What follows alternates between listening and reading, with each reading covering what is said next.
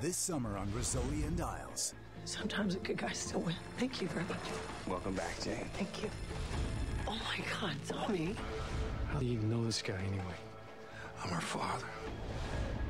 I have so much to tell you, Jane. I win! I almost didn't kill Hoyt. I almost didn't do it. I don't know what I was thinking. It was very satisfying. The Hoyt episode was pretty shocking. It was very intense to shoot. Working with Michael Massey, who plays Hoyt, is always really cool. I loved it on so many levels. Maybe because it was dark and complicated and weird. That's kind of great. It was just awesome. It just sort of wraps up the whole package and brings it really and fully and truly all together. On November 28th, Rizzoli Isles returns. Here's a first look at what's ahead. I think there's some really unusual things that happen in the winter run. The puzzles get more intricate. I can definitely say, without giving away any spoilers, we've got some big stunts coming up. A lot of action. It gets very intense as we move to the season finale. We explore some worlds that you don't get to see in procedurals. You see some relationships that you probably weren't expecting to see. We've got some surprising guest stars. We're moving into their lives, Jane and Maura's, and seeing the situations that touch them, that hurt them, that they love. It's just basically life. I hate it when you hate me, so I don't want to do anything to compromise our friendship. Good, because I hate it when I have to hate you. Patty Doyle will be back. Tommy will be back. Tommy and Maura's relationship takes sort of an interesting turn. You've been so great to me. I see a lot of problems, don't you, if Maura and Tommy were to have a relationship?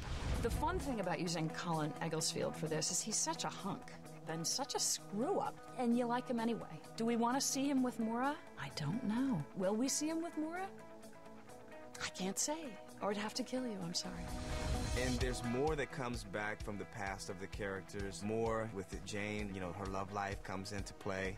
But what I do also love about it is that we're also exploring more, the Frost character and the Corsac character.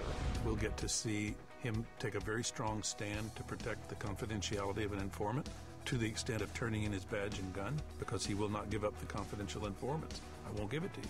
And then later, we'll meet his stepson that he raised from the age of 1 till 11, and then the ex-wife took him away, and they'll get to meet that kid. And I think the crimes are just getting better and better. The only thing that is protecting you two right now is me. I'm standing between you and a sniper's bullet. My favorite thing of all is when Tess Gerritsen will call me and she'll say, I didn't know that was the bad guy. And I'm thinking, yes, we fooled Tess. You want that. We have very sophisticated viewers. These are people who've seen a lot of crime shows. So it was really important to me that we really work hard to make strong mysteries and to keep the family stuff going, because to me that's the heart and the soul of the show, is the relationship between these women and the relationship they have with their family members. I mean, that's life for all of us. It's a really great family here. So the fact that everybody likes it is, sort of the icing on the cake, because we certainly have a blast making it. So you want it to be a good book that doesn't end. You want to get to the end. You want to resolve all these relationships, but when you've resolved them, there's no more show. So who's going to fall in love with whom? Who's going to be together with whom? Who lives? Who dies? These are all questions. We will answer, or probably not.